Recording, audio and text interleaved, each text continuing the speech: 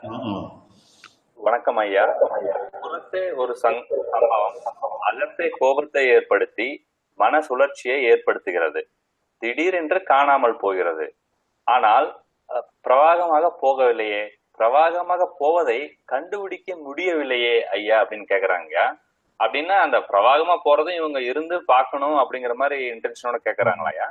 அதாவதுன்னா தோன்றி மறைகிறது தான். தோன்றி மறைகிறது தான் நம்ம பிரவாகம்னு சொல்லலாம். கண்டினியூஸா நமக்கு நம்ம மன இயக்கம் இருந்துட்டு இருக்கிறனால ஒரு கண்டினியூட்டி ஒரு ஒரு ஸ்டேட்மெண்டா சொல்ற மாதிரி சொல்றதுனாலதான் பிரவாகம்னு நம்ம சொல்றோம். ஆக்சுவலா கண்டினியூட்டியே கிடையாது, மறைஞ்சதை போறதுதான் உண்மையானது. எல்லா மன இயக்கங்களுமே தோன்றுது மறையுது, தோன்றுது மறையுது, அதுதான். ஆனா அது ஒரு கண்டினியூஸா நடந்துட்டு இருக்கிறதுனால பிரவாகம்னு பெயர் கொடுத்திருக்கிற மாதிரி பிரவாகங்கிற பேர் கூட எக்ஸாக்டா பொருந்தாது. தோன்றது மறையுதுங்கிறதான் சொல்லணும்.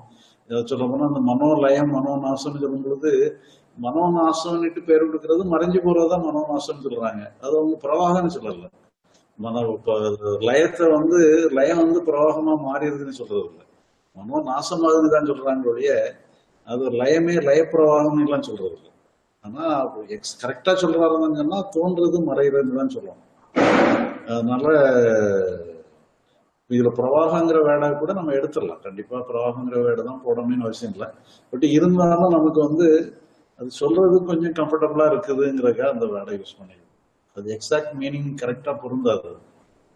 தோன்றது மறையுதுங்கிறது தான் கரெக்ட். நன்றிங்க. அப்போ இந்த நம்ம ஒவ்வொருத்தருக்குமே இந்த சிந்தனை தோன்றுது, இந்த சிந்தனை மறையுது அப்படின்னு நம்மனால பார்க்க முடியுங்களா நம்ம மனசுக்குள்ளேயே? இல்ல, அது பாக்குறதுக்கு முடியாது. ஏன்னா இது கண்டினியூஸ்டா இருந்துட்டு பாத்தீங்களா, அதோட ரிலேட்டடா அடுத்தது வந்துருது. ஒண்ணு மறைவும் அடுத்தது ரீப்ளேஸ் ஆயிடுது. அதனால எப்பவுமே இருந்துட்டு இருக்கு. நீங்க பாத்தீங்கன்னு சொன்னா ஆறு எப்பவுமே ஓடிக்கிட்டே தான் இருக்கு. ஆறு ஓடிக்கிட்டு இருக்கும் பொழுது அந்த இருக்கிற ஒரு அந்த வாட்டர் அந்த இடத்துல இருக்கிறதே இல்லை. ஆனா நமக்கு மறைஞ்சிட்டதுன்னு நம்ம சொல்ல முடியாது. பாத்தீங்களா, மறைஞ்சிட்டுன்னு சொல்ல முடியாத அளவுல ரீப்ளேஸ் ஆகிட்டே இருக்கு.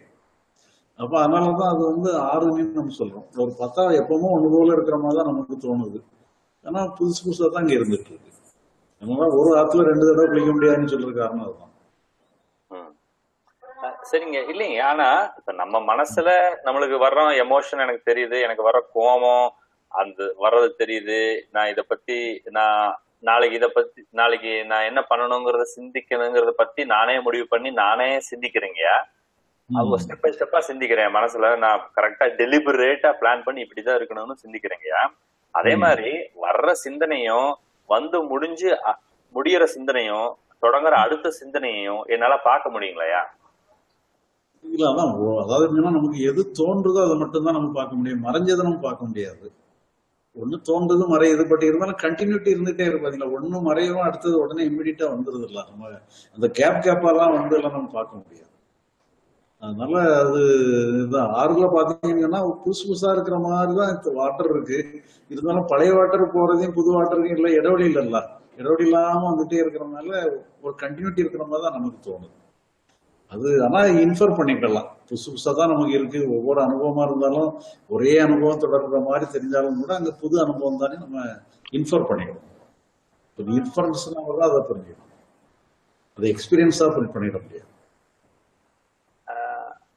இல்லைங்க, இது திரும்பி கேக்குறீங்க, சாரி. இப்ப நம்ம மனசுக்கு பலவிதமான, அதாவது இயற்கையிலேயே டேலண்ட் இருக்குங்க. அதாவது வந்த எமோஷன் என்னால பார்க்க முடியுது. நான் இப்ப கோவமா இருக்கிறேன் அப்படின்னு எனக்கு தெரியுதுங்க. அப்புறம் சிந்திக்கிறதுமே டெலிபரேட்டா நான் சிந்திக்கிறேன். இதே மாதிரி எனக்கு வந்த சிந்தனைய தோன்றி இருக்கு, இந்த சிந்தனை எனக்கு தோன்றி இருக்கு அப்படின்னு என்னால பார்க்க முடியுங்களா? அப்புறம் கடைசியில இந்த சிந்தனை எனக்கு முடிஞ்சிருச்சு, அடுத்த சிந்தனை வந்துருச்சு அப்படிங்கறத என்னால பார்க்க முடியுங்களா? அதாவது முடிஞ்சிச்சுன்னா அதை எப்படி பாக்குறதுங்க? இல்ல, இப்ப நமக்கு உதாரணமா ஒரே நேரத்துல நீங்க ஒண்ணு நினைச்சுக்கிட்டே இருக்கிறீங்க, திடீர்னு சொல்லி வேற ஏதோ ஸ்ட்ரைக் ஆகுது. அப்ப அது ஒரு சிந்தனை இன்னொரு சிந்தனை வந்துருது. அந்த மாதிரி நீங்க ரெகனைஸ் பண்ணிக்கலாம். பட் இருந்தாலும் அங்க கண்டினியூட்டி இருந்துகிட்டே இருக்கு. ஒண்ணு முடிஞ்சு ஒரு கேப் இன்னொன்னு வர்றதுங்கிற மாதிரி எல்லாம் கிடையாது.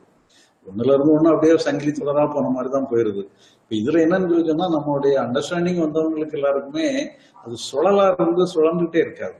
அது ஃப்ளோயிங்ல போயிடும். வரும் போகுதுங்கிற மாதிரி ஒரு ஆறு நேரே பாட்டு ஓடிக்கிட்டே இருக்கிற மாதிரி தடையில்லாம ஓடுற ஆறு மாதிரி போயிருது. அந்த சுழல்ற தன்மை குறைஞ்சு போயிருது. இந்த சுழல்ற தன்மை குறையறதும் கூடுறதும் தான் அந்த புரிஞ்சுக்கிட்டதனுடைய விளைவு. புரிஞ்சுக்கிட்டதுனால என்னன்னு தெரிஞ்சுன்னா அந்த லிபரேஷன் ஆனதுனால சுழல் குறைஞ்சிருது, அந்த நேச்சுரல் ஃப்ளோ ஏற்பட்டுருது. அப்ப அந்த அதனுடைய செயல்பாடுகளுடைய மாற்றம் ஏற்பட்டுருது, ஃப்ளோயினுடைய தன்மையினுடைய இது மாற்றம் ஏற்படுது.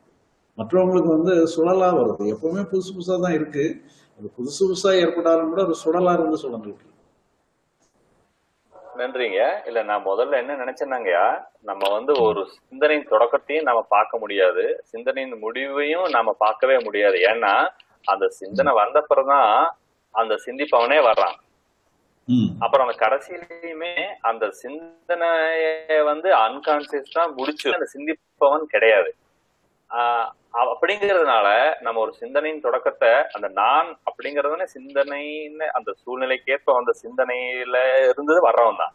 அதனால ஒரு சிந்தனையின் ஆரம்பத்தை முடிவும் பண்ண முடியாது, அதை பார்க்கவும் முடியாது.